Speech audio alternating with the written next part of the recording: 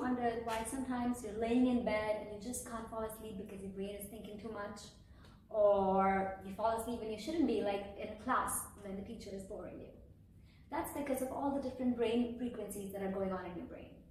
So today I'm going to talk to you about 4 of these brain frequencies, starting with delta. The delta brain waves are the slowest brain waves in our brain. They range from around 1 to 4 cycles a second, which means they make 1 to 4 cycles every second. They never go down to completely zero, but the deep dreamless state when you're sleeping is when you have the lowest frequencies, which is around 2 to 3 cycles a second. Faster than this, the next frequency is theta. So theta waves range from around 5 to 8 cycles a second. So they are faster than the delta waves, but they have less amplitude. So fewer neurons at a time are producing this brain wave. The theta wave is, sometimes when you're driving down a road, a normal route that you take, but you kind of zone out and can't remember the last 5 miles, that's when your brain is in theta state. Or when you start daydreaming, that's when your brain is in theta state. This is also when you get sometimes the most creative ideas, or you get into the flow state.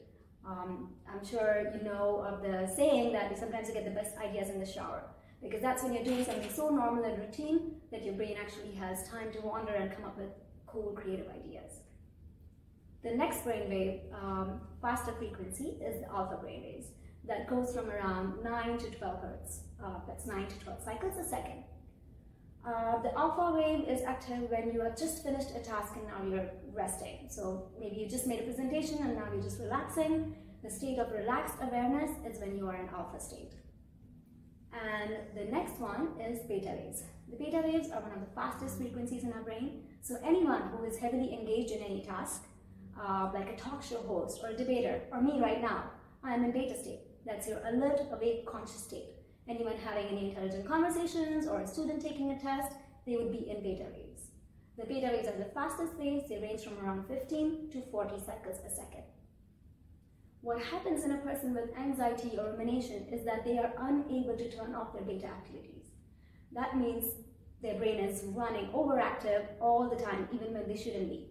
So, for example, if an anxious person is trying to go to bed, normally, a person who's not anxious goes from beta, eventually they go to alpha when they're just relaxing, they put their book away, and when they close their eyes, soon they go into theta, and eventually they go into delta and fall asleep. However, for a person with a lot of anxiety, they kind of get stuck in the beta waves, and it's very difficult for them to move from beta to alpha to delta, and that's why they have trouble sleeping. So I hope you guys have had a good understanding of what happens in the different brain waves, what's going on in your brain, what kind of issues it can trigger, and follow our channel to know what we can do to solve these issues.